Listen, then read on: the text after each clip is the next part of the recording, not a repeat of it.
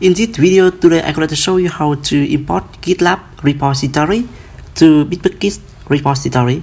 Okay, so here, assuming I have a project on the GitLab, so now I want to migrate all of the shortcode from GitLab to Bitbucket.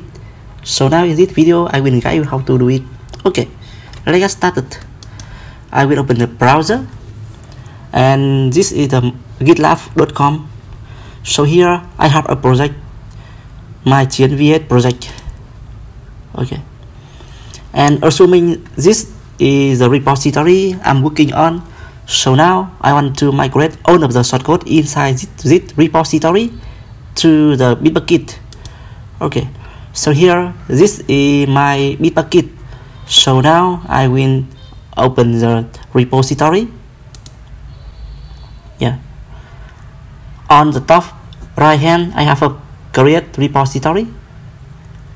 Click on this button. It will navigate you to the create a new repository page. Okay, so now here, instead of enter a new repository name, here we have a import repository option. Click on this one. Okay, and now I back to the GitLab project. Okay, so here on the right hand of the GitLab project, I have a clone button here.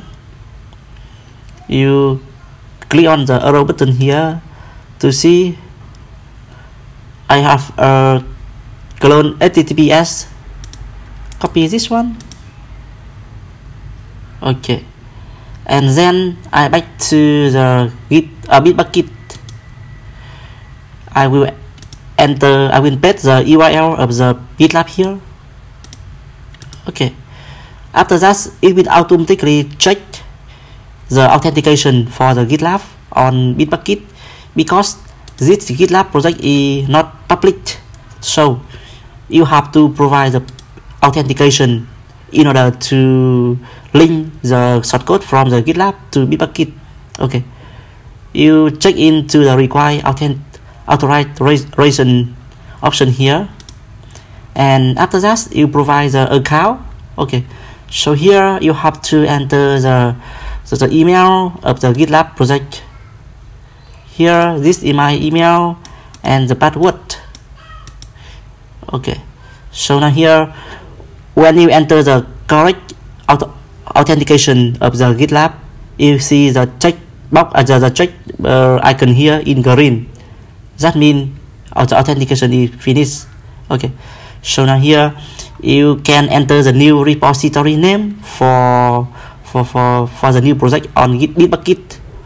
By default, it will get the default name of the GitLab project. So here I will change it. I will my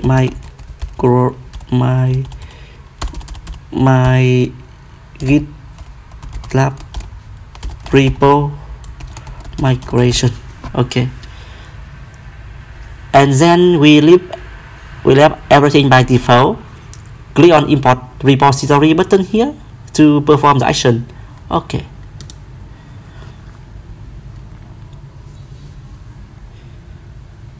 and depending on the shortcode, so it will take a long time or a short time. Okay, cool. The migration is done. When the migration is done, the Bitbucket also send the notification email to the mailbox. Okay, I will open this for you. Open Gmail. Yeah, we have a Bitbucket. The git import job it has been finished. Okay, good. So now here back to this one, and you see we have already migrated all of the file or shortcode from the GitLab project to Bitbucket. We have 3 files, and here 3 files as well. Okay, cool. So I think that's all for today, and after you finish this video, you know how to do the migration between the shortcode from the GitLab to Bitbucket. Okay, I hope this video will be helpful for you. Let me know if you see any issue. Bye bye. Thank you for watching. See you later.